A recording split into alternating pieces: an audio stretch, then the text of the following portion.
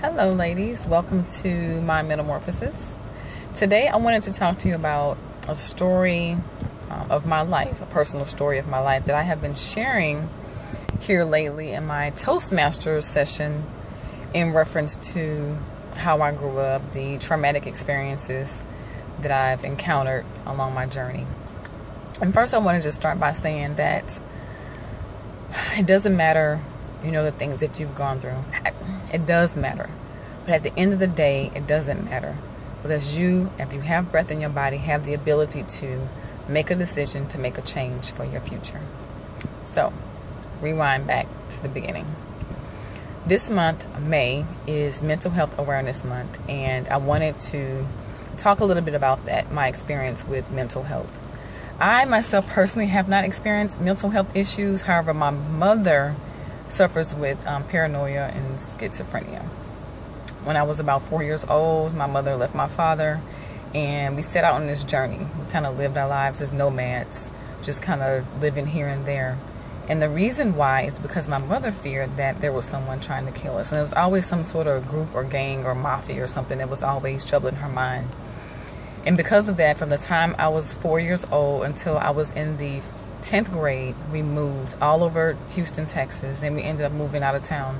Often homeless, my mother packing our bags and packing our clothes in garbage bags, living here and there, living in strange places, secondhand clothes, yes. And just always being a new kid in school was trying. Getting someplace and becoming, familiar and, settling in, and then boom, having to move again. Like I said, it happened for a long period of time. And just along the way, just experiencing struggles of my father was absent. So we had that, missing the love piece from a male figure in my life. And my mother with her mental illness was not able to be the mother that I needed her to be in my life. And that caused a lot of challenges for me. She had her own struggles, but that also caused challenges for myself. And I grew up looking out and comparing myself to other people, looking at them, how their lives were better than mine was, and how they dressed better than I did, and how they had both their parents. And this built up a lot of frustration in me. It built up jealousy. It built up just anger and resentment towards my mother and my father. And I just grew up with all these different issues, bottled up inside of me. But however, there was always something on the inside of me that was like, man, it's got to be something better than this. I knew that when I became an adult that I didn't want to have my children experience these things that I had experienced. And so I wanted to make a change. And it took many years for me to realize what this change was. And I always had this flicker of hope that remained on the inside of me, despite all the things that I had gone through and the abuse that I had experienced at a young age of 16. I wanted more. Why did this happen to me? And I found my purpose from my pain to my purpose, and I found it in a butterfly. And that's the reason why I created Metamorphosis Women's Encounter, was because I wanted to be the example, the trailblazer, if you will, in a situation where I'm talking to other women. It's like, yeah, I know, I understand what you went through. I've been through something very similar, or I understand pain altogether. There's no level of pain like she went through this and I went through that, and her pain is greater than mine. No, pain is pain. I don't have a level on it. However, the same, you can still overcome those things. And just pretty much just realizing who you are and who God has called you to be, and embracing that. And like I said, it's how Metamorphosis was birthed. It was birthed out of a butterfly. And the life cycle of the butterfly, we're all born with a purpose.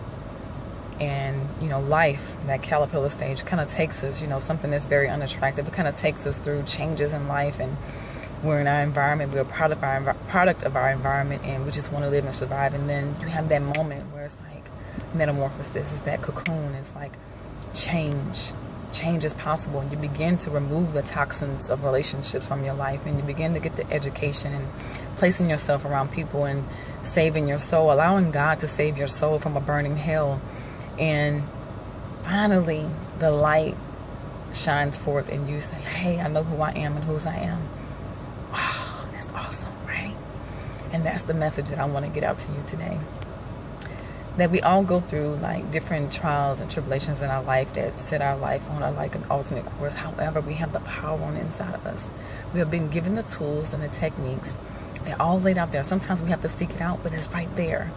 And I just want to talk to you more about it. And I guess I can get more into it because my time is running out on my phone. It's getting ready to clock down.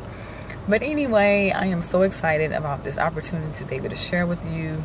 And I just hope that this has blessed somebody today, that you don't have to be the product of your environment. You have the opportunity to change. You have decisions and choices that you can make. So go for it. Go for it. Dream big.